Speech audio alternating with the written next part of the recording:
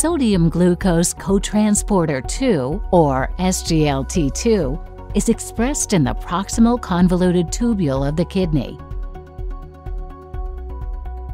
and is responsible for almost all of sodium and glucose reabsorption into the blood in humans.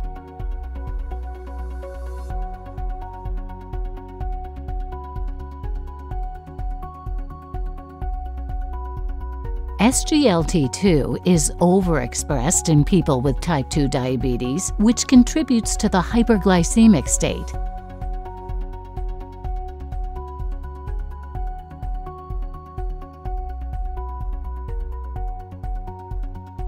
SGLT2 inhibitors, or SGLT2i, block the reabsorption of filtered sodium and glucose back into the blood,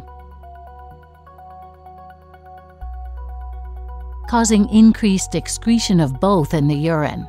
SGLT2i's have proven an effective therapy to lower blood glucose concentration in people with type 2 diabetes, but not for those without diabetes. Outside of their blood glucose effects, SGLT2i's have demonstrated cardiovascular and renal benefits through a variety of mechanisms that we are still working to understand. Studies indicate these drugs decrease cardiac preload and afterload and improve cardiac output by improving ventricular loading conditions. In doing so, SGLT2i's promotes cardiac reverse remodeling. The additional mechanisms for cardiac benefit from these agents are still being elucidated. Renal improvements are related to changes in glomerular pressure and filtration that lead to reductions in the need for dialysis and transplant.